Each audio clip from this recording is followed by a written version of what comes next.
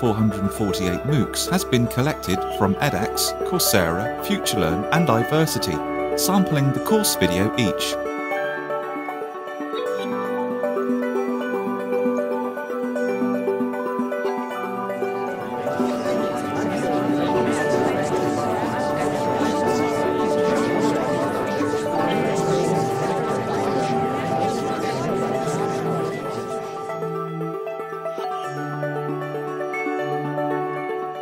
Die Filmemacher haben zu 90% total versagt, haben die vor Hintergründe gestellt, wo man sagt, was soll das denn da? Andere Möglichkeit ist natürlich, dass man Videos noch deutlich interaktiver auch gestaltet. Die kommen mir so vor wie aus der Fernsehtechnik von vor 10 bis 15 Jahren. I see MOOCs as an opportunity for Harvard to get background that's been lost to organizations like TED.